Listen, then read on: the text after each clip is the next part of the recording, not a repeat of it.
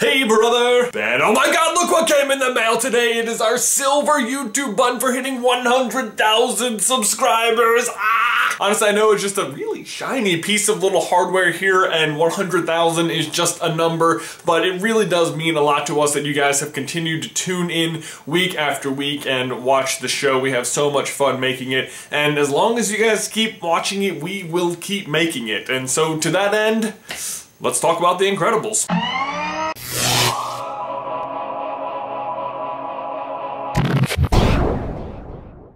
Ben, one of the things that has always bothered me about The Incredibles, and believe me, it's a really short list, is that they never really explain the word KRONOS. Pixar actually has an odd habit of doing this, like leaving unanswered questions in their movies, like in Inside Out. They never really explain why all the memories keep turning sad when sadness is touching them, but this isn't happening when other emotions touch memories. Why in Brave is Mordo even attacking Merida at all? And what does KRONOS mean? I mean, the word or name, I don't know, is obviously important to Syndrome because he names his whole evil operation after it, but you don't get a good explanation for where it came from. Honestly, when I saw it as a kid, I just thought it was an acronym for something because you always see it in all capital letters, it's the name of a plan, and that's just kind of like a spy superhero movie trope, like SHIELD or AIM. But we never learn an acronym or any other explanation, so I guess we should just assume it's a cool sounding word and that's the end of it.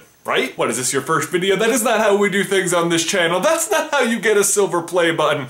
Let's dive into this. First, what do we actually know about the word KRONOS from the movie? Not much, other than that it's the name of Syndrome's plan. Mr. Incredible finds Gazerbeam's dead body and sees that he's carved the word into the wall, and then later uses the word to hack into Syndrome's computer. By the way, the word KRONOS is also the password for the plan KRONOS. Isn't Syndrome supposed to be a genius? That's the worst password ever! The plan itself has two phases, the first of which is to have old retired supers invited to the island and to have them face off against the Omnidroid, a robot they are told became so smart it began to wonder why it had to take orders. If they happen to defeat the Omnidroid, great! Syndrome makes some adjustments based on the new data he's gained and makes another Omnidroid that is bigger, faster, and stronger. Then he invites that hero to come back and fight the Omnidroid a second time. Every hero loses on the second fight, if they even make it that far. And of course by lose, I mean dies. Syndrome rinses and repeats this process over and over until he thinks he has an Omnidroid that is strong enough to face off against who he perceives to be the strongest super,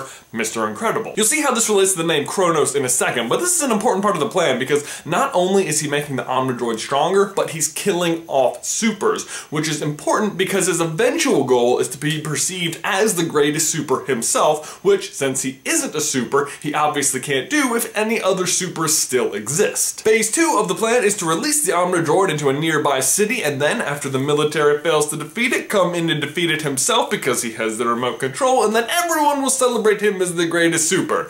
That's the plan, but as we know, it doesn't really work out all that well for him. Which brings us back to the original question, what does KRONOS mean? Well, it turns out that KRONOS is also the name of a Titan from Greek mythology. His story is that he overthrows his father, Uranus, who is the current leader of the Titans. Then, KRONOS finds out about a prophecy that says one of his own children will overthrow him. So, in order to prevent this, he eats each of his newborn children so they can't overthrow him, until one of them, Zeus, is hidden from him long enough to grow up and indeed overthrow his father, releasing his eaten siblings in the process.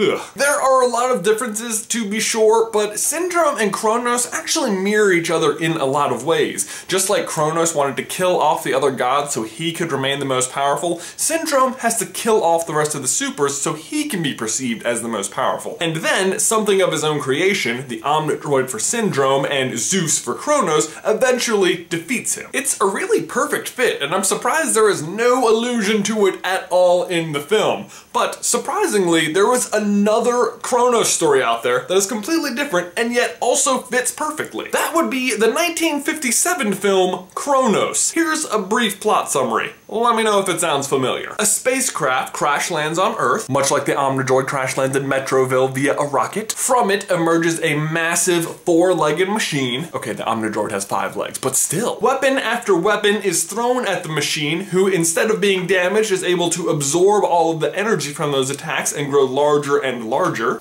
What other machine continues to face off against powerful, super-powered opponents only to come back bigger and stronger each time? The Omnidroid, that's who. Although to be fair, he's being rebuilt, not actually growing. But still. And finally, the scientists in the movie realize the only way to hurt the machine is to have it attack itself. Just like how Mr. Incredible realizes the only thing that can harm the Omnidroid is itself. KRONOS. Man, I really gotta find a way to watch that movie now. For a name they don't bother explaining, there was a ton of backstory, and not one, but two completely different stories that just happen to have the same name come together to create one of the greatest villain plots of all time. Ugh, I love Pixar. Ben, my question for you and everybody else out there is, are there any other questions left hanging out there in other Pixar films you'd like us to try and explore? Let us know down in the towel section. And if you'd like to hear Ben and I just discuss more Pixar stuff in general, we were on a podcast earlier this week, the D-Cast. I will leave a link down in the description. We did an interview with the host, Andy, and his co-host, Dale. They were great. It was a pleasure to be on the show. I highly recommend if you like listening to stuff about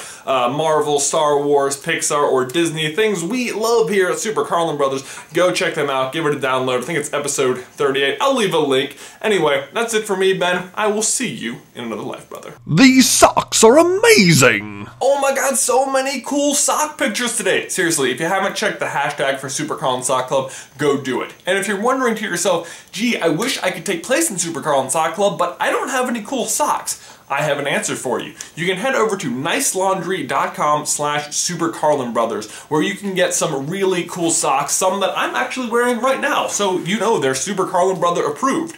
You can get a free pair of socks with your purchase. There will be a code at the top of the page, just copy and paste that in, and you too can have some awesome socks to show off on Tuesdays or any other day of the week with hashtag SuperCarlinSockClub.